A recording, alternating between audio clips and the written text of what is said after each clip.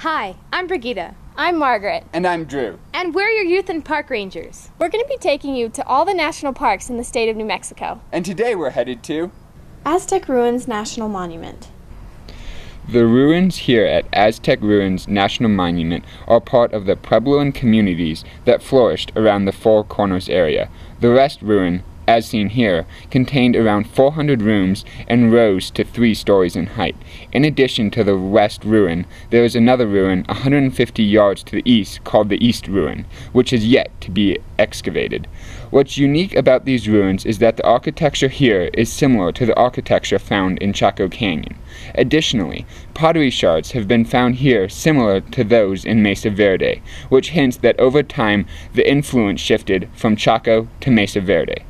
I find it really interesting that both people from Mesa Verde and Chaco may have lived here at different times in history. I'm standing in front of a 3-walled structure here at Aztec National Monument, and what's unique about this ruin is the 3 walls. There are not many of these types of structures in Pueblo ruins to this day, and the outer ring had rooms. There was 14 rooms in that ring. The inner ring then had 8 rooms, and the innermost ring, as you can see, is circular, and that was believed to be a kiva, which has lots of religious significance to the Native Americans. My favorite part about the Aztec ruins is being able to walk through all the different rooms at the Pueblo. It's cool to be able to walk through the same doors that the Pueblo people who lived here 900 years ago walked through. Another nice part about the Pueblo is it's cool. As opposed to being out in the baking sun this summer, we're inside in the shade. I'm standing here in the West Pueblo in a room that used to be inhabited. You can still see the original spruce, pine, or fir ceilings. And they brought the wood from forest 20 miles to the north of here. What's so cool about this Pueblo is that you can walk through these ruins where people used to be living. With the trail taking you through the first floor of the Pueblo, you are able to gain a more intimate understanding of the Puebloans' daily life. The trail passes through a series of rooms that had a wide variety of uses that range from storage to burial space to living quarters. Over time, the uses of these rooms changed as the Pueblo was modified to better suit those living in it. The Great Kiva is one of the main attractions here at Aztec Ruins. Excavated in 1921 and rebuilt 13 years later by archaeologist Earl Morris, the Great Kiva is the only rebuilt kiva out of dozens like it throughout the Southwest.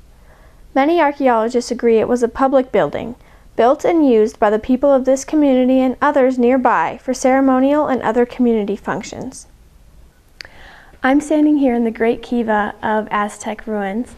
What's so cool about this room is that archaeologist Earl Morris reconstructed it the way that he thought it would have been back when people inhabited this place. So as you look around, the walls are painted. They found little chips of these colors of paint when he was first excavating this site.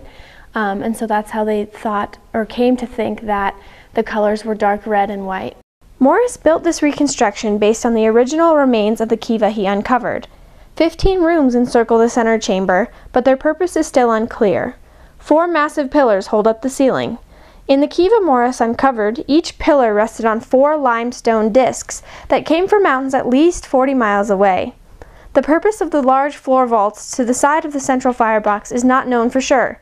Archaeologists speculate that they may have been covered with wood and used as foot drums, or perhaps were used for germinating seedlings, a use still seen in some pueblos today. Which I also think is just so cool about this place is that you can stand here in this great room that was of such significance and importance to the people who lived here, and sort of get a feeling for what it was like when they were here. This reconstructed kiva gives visitors an incredible experience unique to Aztec. Come visit the monument yourself to truly appreciate the feeling of standing inside such a significant structure and to see the rest of what the monument has to offer.